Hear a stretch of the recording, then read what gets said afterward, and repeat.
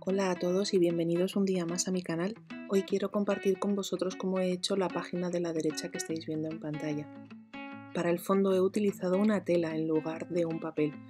Si queréis ir directamente al proceso tenéis que ir al minuto 2:20 aproximadamente. Pero antes me gustaría compartir con vosotros algunas imágenes de este día en el que veréis cómo preparamos las fresas.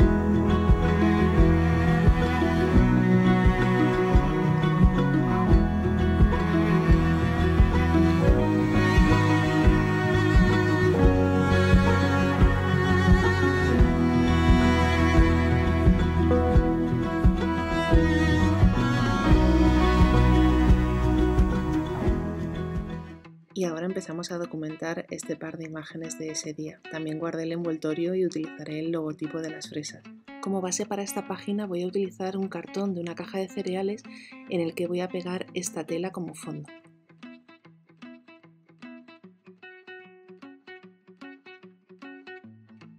Voy a crear en las fotografías que tengo impresas un falso marco blanco, ya que creo que de esta manera cuando las coloque encima de la tela destacarán un poco más.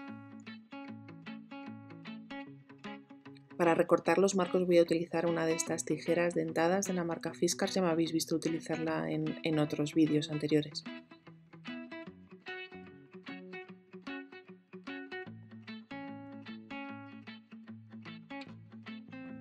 Para dar más detalles a esta página, lo que voy a hacer va a ser coser alrededor de este marco blanco que he creado.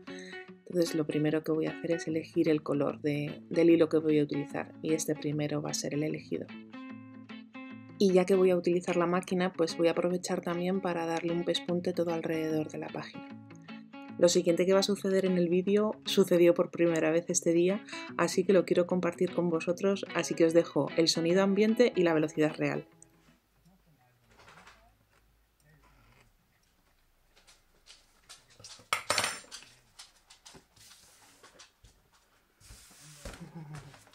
Hola, Cali, Cali. ¿Qué pasa, Cali? ¿Qué pasa?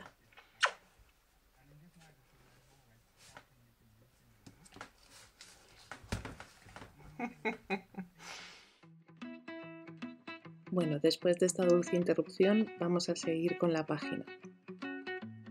Lo siguiente que voy a hacer es aplicar esta washi tape de tela en el fondo de la página y voy a ponerle detrás esta puntilla que me parece que combinado queda muy cuco.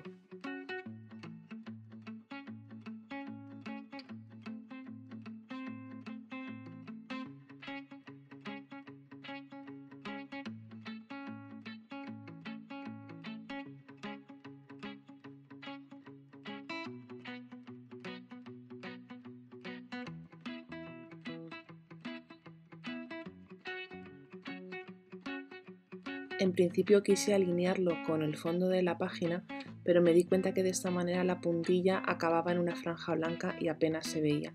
así que preferí que me sobrara un poco por el fondo, pero que la puntilla acabara en una franja roja y de esta manera se ve mucho mejor.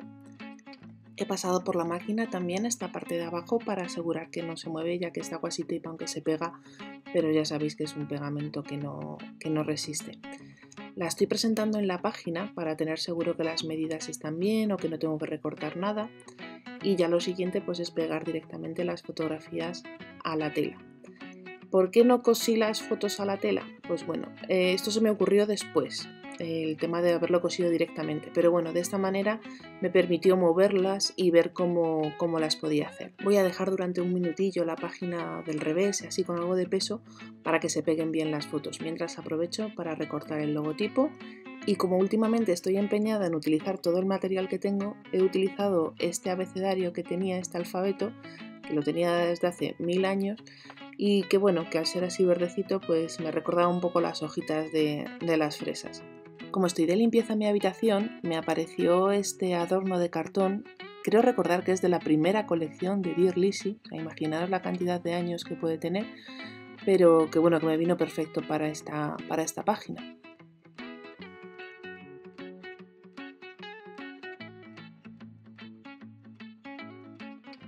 Y ya lo último que me queda por hacer pues es pegar esta hoja que he hecho, digamos, fuera del álbum, pegarla dentro del álbum. Vais a ver que en la página donde la voy a pegar hay una solapa de un sobre, que el otro sobre está a otro lado.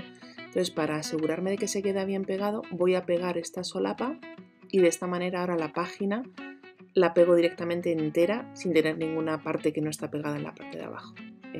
Espero que me haya explicado bien y que tenga sentido lo que he dicho. De esta manera la página ya quedaría terminada. La dejé cerrada un par de minutillos para que tirara bien el pegamento y ya está. También me encantaría saber cómo tomáis vosotros las fresas. Si queréis compartirlo conmigo me lo podéis dejar en comentarios. Yo ya me despido de todos vosotros, no sin antes agradeceros vuestro apoyo, porque aunque este canal sea muy pequeñito, por mi parte hay muchísima ilusión. Nos vemos muy pronto.